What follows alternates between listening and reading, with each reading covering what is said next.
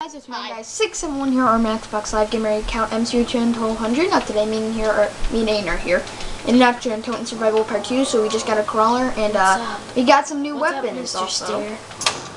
Die. So yeah, here's Part 2. Basically, we got new weapons and everything like I explained. So basically, you need to camp right at this spot, exactly this spot. Yes, exact.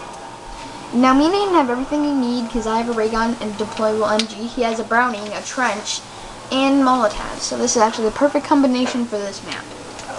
Unless it'd be even perfecter if he had a ray gun. Yeah, which we're gonna probably get a crawler then, and I'm gonna use the box. And I got another Molotov, but Molotov. So yeah, here we go. It's not too hard actually. Like I explained, this is actually the easiest map to do. This is easy. Let me dumb it down. Not for you guys, but so I can actually talk.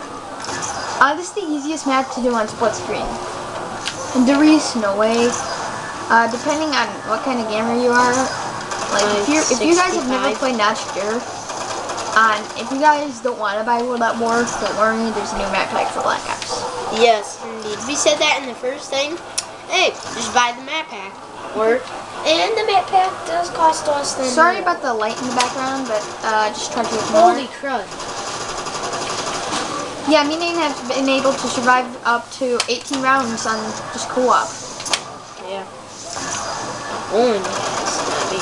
Well, I did it once, I think, but not with you. No, me and you have done it. We got up to 17, and then your friend invited you to a game. And of course, you know Aiden. He always does the... But not now. Not now. No. Hey, I'm gonna use the box. Okay. Die! Hey, double points. Yeah, so...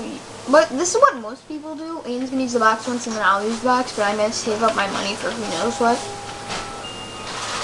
Well, when your dream came true. Yay, we had the perfect thing. Should I kill him? No, not yet. Almost. No. Okay, let's go. So yeah, this survival guide's going along very, very, very well. So this is if you had a perfect situation where you and your friends had both a deployable gun and a ray gun. You better. It'd be even better if we both had Molotovs, but. Molotovs. Oh yeah, I haven't explained, but if you shoot the light, you can see how powerful your gun is, depending on how big a mark. We should kind of concentrate on the zombies. Throw all the grenades you can in. Yeah, what you want to. Some people sometimes, what they do, if you're playing with 4 people, here's a strategy you can do.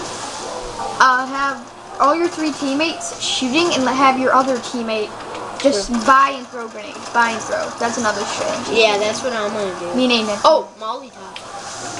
No, I'm Downy Todd. Okay, let me revive you. Well, that helped. Yeah, now I can't see a thing. Well, that did help at it. Yeah, don't throw Molotovs. Don't throw your Molotovs. They're not close range grenades. Don't throw your Molotovs. No, they're not like Left 4 Dead, but they're more like I don't know. Wait, is that? So yeah, I don't. You know, Nazi Zombies has changed from the first. Why? And well, see ya.